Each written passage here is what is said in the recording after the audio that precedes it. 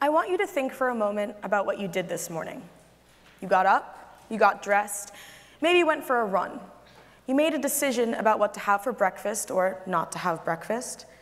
You've known you were coming to this event for a while. You got tickets, you asked your friends to come along, and maybe along the way you realized you probably needed some coffee, so you asked your friends if you could make a stop at Saxby's. And now you're sitting here, wondering why I just spent the last minute talking about things you probably didn't even think twice about. Well, that's why, because you didn't even think twice. Today, I want to talk to you about how the things I just listed represent one of the greatest powers that you have. But first, I want to tell you about the time my little brother became obsessed with the movie Flushed Away and flushed everything he could find down the toilet. I mean everything. My nightgown, my toys, my mother's watch, and once even himself. We caught him 1 foot in the toilet bowl, ready for his big adventures in the plumbing. Or the weeks when my brother just refused to turn left. He steals fries off of people's plates in restaurants, and he's pulled fire alarms in restaurants, in stores, and even stopped trains. That's Maxie. Maximilian Hendrik Lupa, or Maxie, is my little brother. He's exactly 1 year and 10 months younger than I am, and exactly half a foot taller. His favorite architect is Antoni Gaudi. He has perfect pitch. He really likes barbecued ribs, and he hates sounds that are too loud. Also, he has autism.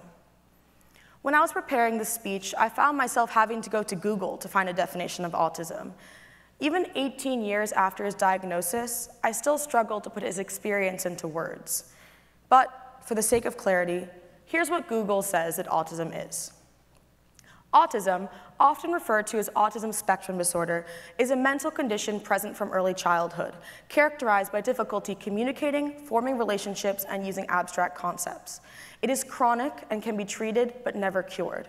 People with autism may experience symptoms such as inappropriate social interaction, compulsive behavior, self-harm, repetitive actions and words, sensitivity to sound, or tics. This definition does not show the whole, beautiful, complex, and evolving story. This definition does not show the faces of the autism community, nor those who care for them. Autism does not make someone a genius. Autism does not mean that someone is incapable of love. This definition does not show the face of my Maxie, whose favorite composer is Stravinsky, who likes salami just a little bit too much, and to whom I've mostly only been able to communicate with by quoting Disney movies. And yes, in addition to all the funny stories I've told are the stories of tantrums, of the times he would pull my hair so hard it came out in bunches in his little hands, of the times he would just run off, leaving my mother and I frantic and terrified, wondering if we'd ever see him again. But in addition to all of those moments are beautiful moments, moments of pure, genuine connection shared without words. What did your parents expect of you growing up? What did your teachers expect of you? What did you expect of you? Probably potty training around 2 or 3, speaking at the same time, reading at 6, homework, tests, friends, going through your awkward phase. And then, for some, expectations are grades, good grades, great grades, community service, leadership positions, sports captainships, and then getting into a good college. In my home, that was not and is not how we measure success. Growing up, my mom would often tell me, honestly, Joosje, I'm just glad you can talk. And she really meant it. In our home, markers for a successful life weren't grades or extracurriculars. They were forming full sentences and referring to oneself in the first person. Children with autism don't learn anything by themselves. They have to be taught the most basic skills over and over and over again. When Max was first diagnosed, he had a type of therapy called applied behavioral analysis, one of the few proven interventions for autism.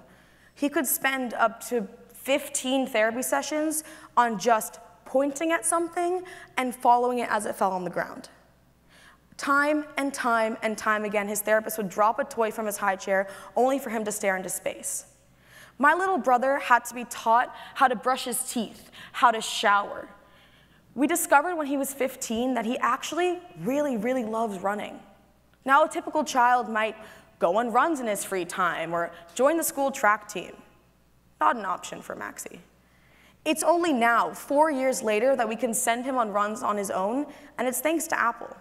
With Find My iPhone, we can track his movements and make sure he's not getting lost. This is huge. This is a massive development for our little boy, and a huge thing for him at age 19. When I was 19, I was being peer pressured by my fellow Georgetown students to get the perfect summer internship. He's finally able to do something simple that he loves. And it's not even like he can go running when he wants to. He doesn't know how to ask. He goes running when my mom decides he probably should go on a run. Even over this simple, basic part of his life, he has no control. And I think about all the times that I whined about having to go on a run. At least I could if I wanted to. For many parents, the autism diagnosis is a gateway into a new world. The world of your child, of his or her specific characteristics, of thinking outside of the box, of tired mothers and fathers. There's no guidebook to how to be the parent of an autistic child, since each case is so individualized. Maxie has a unique combination of characteristics, in that he has high-functioning intelligence but low-functioning behavior, which made it almost impossible to find for him a school to go to in the beginning. But it's only thanks to my mother, who never, ever gives up, that we were able to find one. This is Maxie at the Child School on New York City's Roosevelt Island. But it doesn't end with finding a school, then comes with staying in school. Maxie was often the sharpest in his class, but by far the worst behaved. It was hard for his intelligence to shine when he struggled to sit through an entire class, struggled to express things as simple as the need to go to the bathroom, and struggled to answer questions. It was hard for him to do well when most of the time all of his teachers saw was a severely misbehaved child. The experience of learning and inquiring in the classroom simply has not been an option for him. But that doesn't mean that he doesn't learn and inquire. He's an exceptionally curious mind, and he seeks out and drinks up information. For example, his favorite architect is Antoni Gaudi. We often find him poring over Wikipedia articles, reading everything he can about Gaudi and his works. The happiest we've ever seen our little boy was the first time he saw the Sagrada Familia in Barcelona. It was like watching someone in a trance.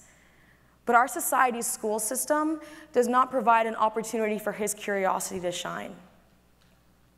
While campus gets riled up with recruiting, and I see my fellow students go from info session to info session, dressed in business formal, all I see is my brother and his peers.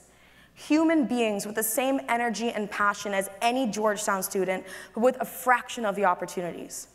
I think about recruiting. I think about job applications, GPAs, recommendations. I think about how as a senior in college, all my friends talk about is how scary the future is, how it's one big question mark. Well, you know what's actually a question mark? My brother's future. Maxie loves art. He loves music. He loves socializing. He has a great sense of humor, and he takes pride in himself when he accomplishes something new, like taking a taxi by himself, or jumping off a diving board, or buying a water bottle. But what comes next for him?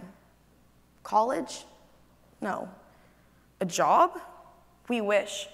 Where is he going to live? Who is he going to live with? At home? Forever? Will he ever get the chance to fall in love? These are questions that we don't have answer to, and are impossible to answer. Maxie's development isn't linear. He makes huge progress one day and then completely regresses the next. The people around me are so scared because they don't have a 10-year plan. We don't know what's going to happen next week. So, the world isn't built for Maxie, but that doesn't mean he has nothing to offer. I want to share a quote from my mother's memoir, Turbulence, A True Story of Survival, which parallels her experience as a sole survivor of an airplane crash and as the mother of an autistic child. It's available on Amazon.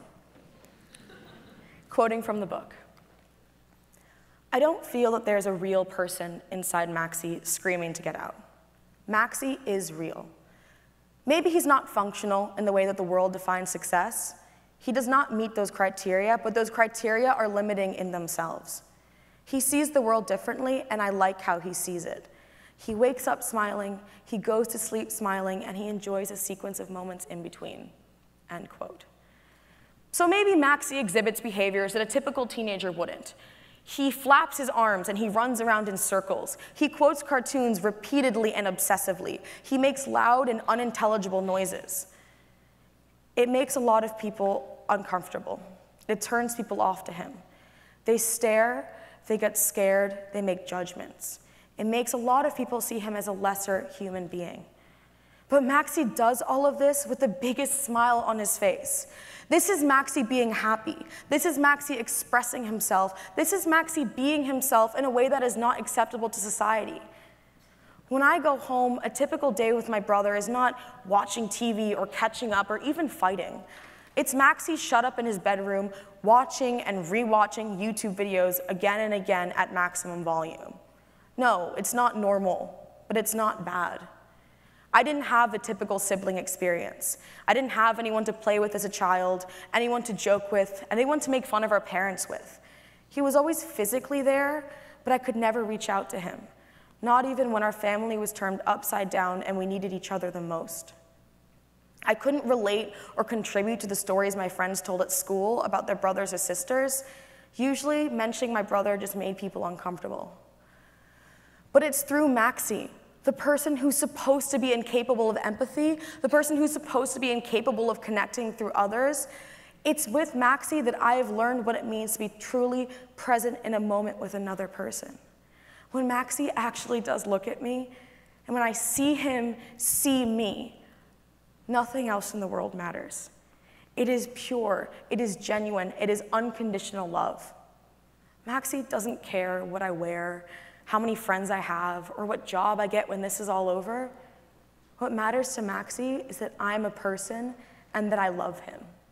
This is a person with likes and dislikes, things he wants and are content with. He has emotions and he feels pain. He feels it when he gets judgment, and he gets judgment a lot.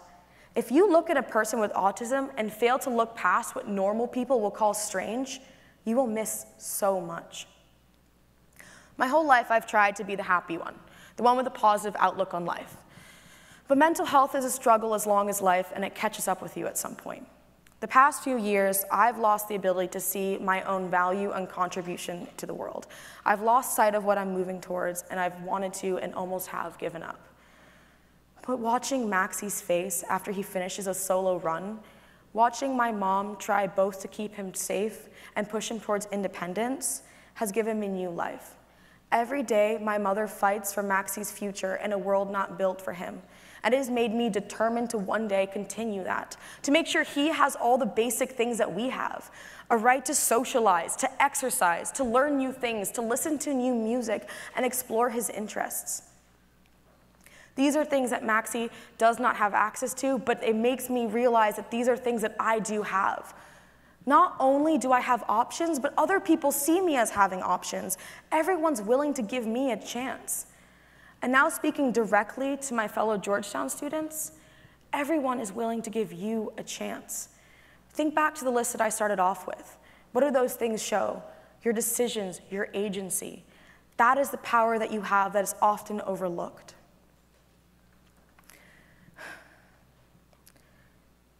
A lot of times people don't understand what it's like to have a sibling with autism, and they get confused. They say, "It must be so hard, I'm so sorry for you." But that's never how I've seen it.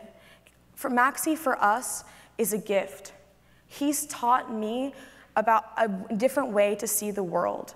He's taught me how to take advantage of what I do have and make the most of it. I want to tell everyone, all my fellow students at Georgetown this. I'm sure you all have aspirations and goals of what you're going to do post-Georgetown. Scale those down for a second. I want you to become aware of your little talents, your little freedoms, your heart, the things, your love and your heart and your aspirations, and what you can do with your life. Become aware and love yourself. You can do so much in this world just by virtue of the fact that everyone sees you as a person who has the right to make a life for yourself.